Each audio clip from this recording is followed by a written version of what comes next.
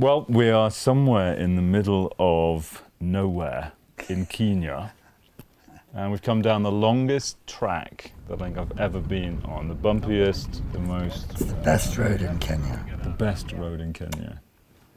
I'm with a gentleman called Oscar Mann, who he has an amazing story. I had an aeroplane crash and I got the steering gear stuck in my throat, and basically I was supposed to die, but I didn't. I was unconscious over a month, and I came back, and the doctors were amazed, and I left hospital very quickly, and I'm fit and strong, and I run and stuff, but I have brain damage, and my voice is like this, and my eyes are crooked. Mm-hmm. See, I can switch them. So tell me about this this plane crash, if you don't mind.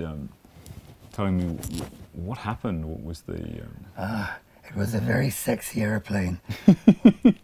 It was called a Navion. It was from American Air Force, from the fighting in Vietnam that they used for reconnaissance. Reconnaissance, yeah. I was going to buy it the next day.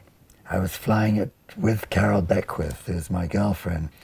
I did a sharp turn, and it turns out there was gel in the tank, which got sucked into the carburetor, and I was coming into land just above stalling speed, and the engine failed.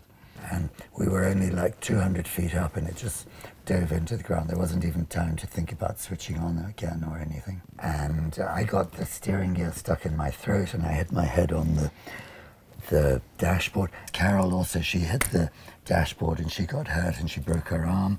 And the flying doctors came and they said, oh, he's finished, basically. She said, get him to hospital. And I was taken to Nairobi Hospital, and I was unconscious over a month. And the doctors also thought I was gone, but I came back. Yeah, so why did you come back, Oscar Mann?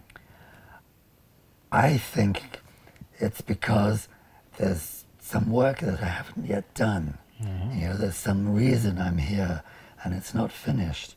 Well, I've actually been thinking about that. And as you said before, I'm sort of positive and mischievous, and I like making fun of things.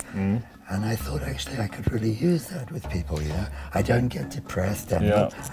I mean, most people would have been crushed by this, but I'm not. This is a magical building that you're living in the middle of Kenya's amazing countryside. It's a beautiful place, full of wildlife as well. Cheetahs, leopards, a lot of giraffe, zebra, buffalo, rhinos, they're all around.